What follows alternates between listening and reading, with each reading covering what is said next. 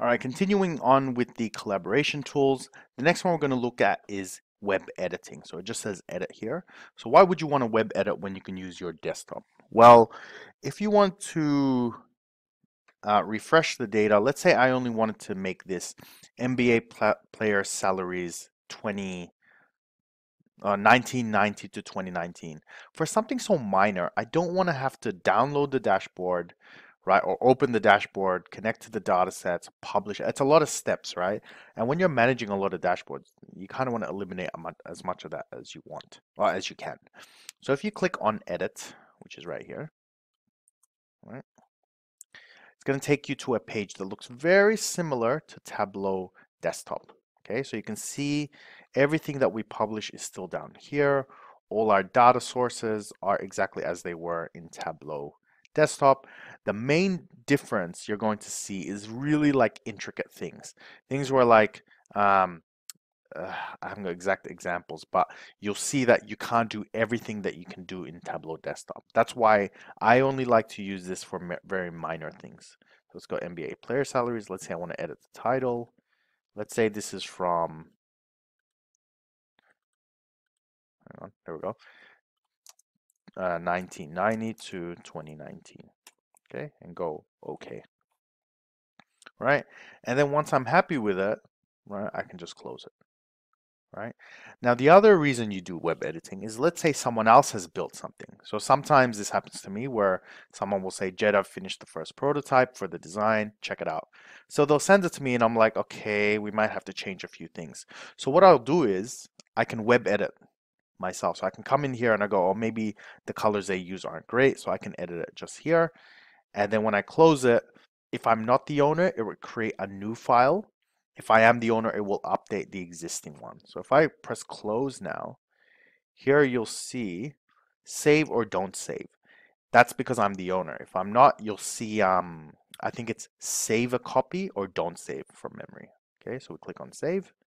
And the great thing, because this is cloud, right, I don't have to email everyone out again. Okay, it's already updated.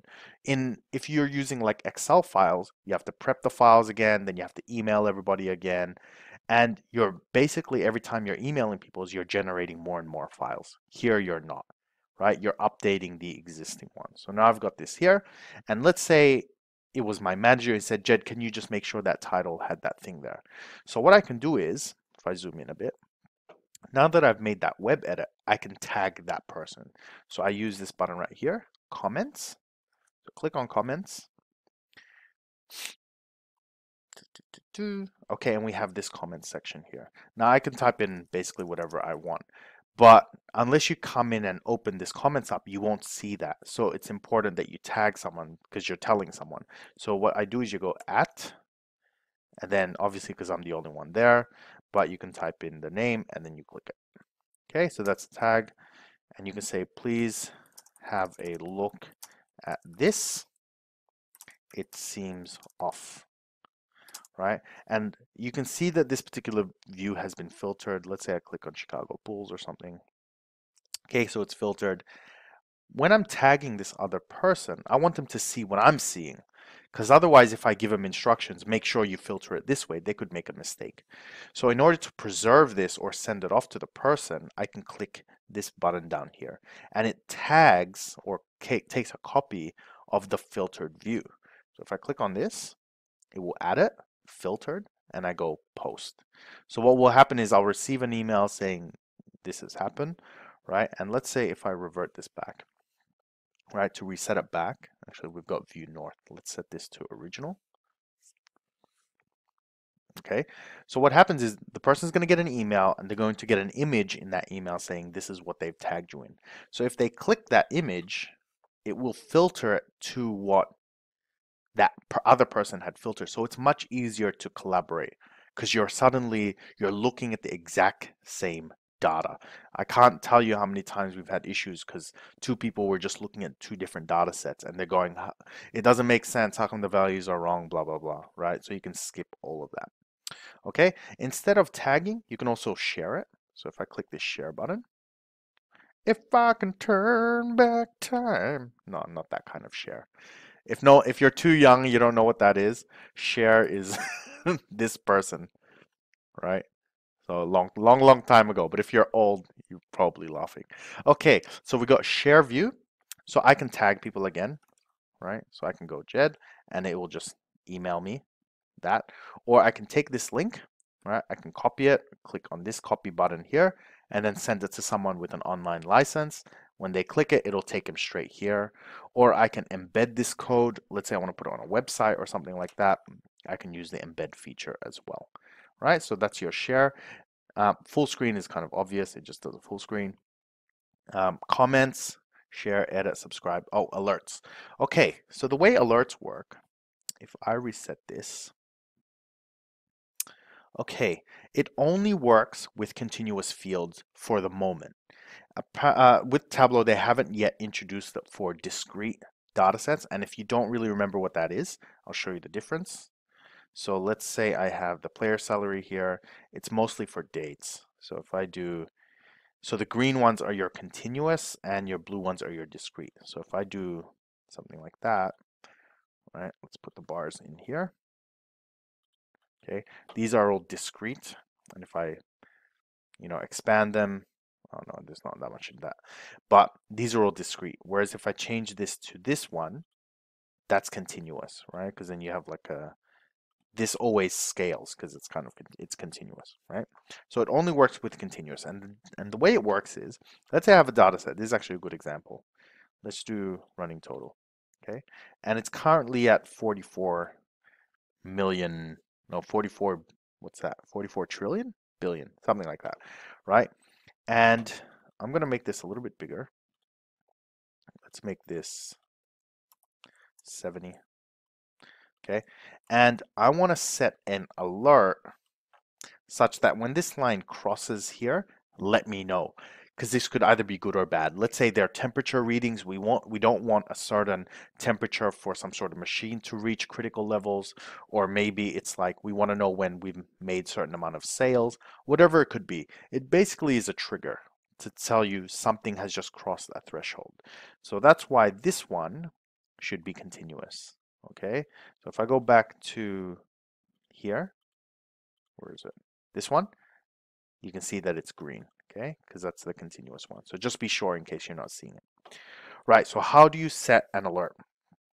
Well, in here, we're going to select anything in here, and we're going to go alerts. Okay, I'm going to go create. Okay, now you can see the warning here. Select a numeric axis of a chart, then select alert. Now, because this particular view, I've removed the alert, I've removed the axis, I can't really do it. So then what do we do? Well, we can just update the dashboard. So if I go edit, okay, we're going to come in here. We're going to go to the sheet. I'm going to add that header. So it is this one. We're going to go show header. So now we have an axis. We close this, save it. Now we have an axis. So you can see why the web editing is so useful, because I can just do everything on the fly. And that's taken me all the way out. So let's go back in. Okay, let's go back to original. All right, we should have an axis now. So you can see we have an axis. So you have to click an axis like so. Then you're going to go alerts. I'm going to go create. Right. So what are the conditions? I want it when it is above or equal to, let's say when it hits, what is that? Something million.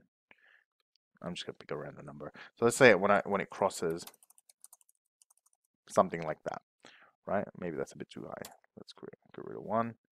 Okay, so let's say it's already crossed it actually. So let's just say 4. Maybe another 0. What am I missing? Maybe a 0? There we go. All right, so let's say it crosses that. Then I know, man, we've gone way over budget this year, right? So the subject is data alert, NBA salaries spent too much. Okay, when the condition is true, so you can say when it's going to happen. Let's say it's only important at a weekly level, and who's going to get this alert? Again, you can tag more and more people. Okay, and then you go create alert. So what does it look like when you get an alert? Let's go find it.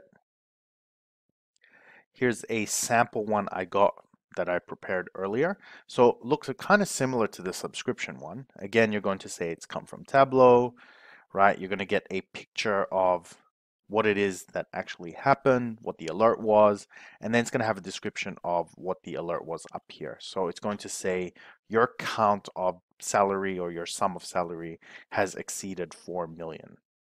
Okay, and let's get out of here and zoom out, right? And that's basically how an alert works. It's very, very simple to use, but very powerful. All right, so that's your alerts. And I think we'll leave it at that for this one. And then there's like a few more additional features up here, and then we're done. All right, so I'll see you soon.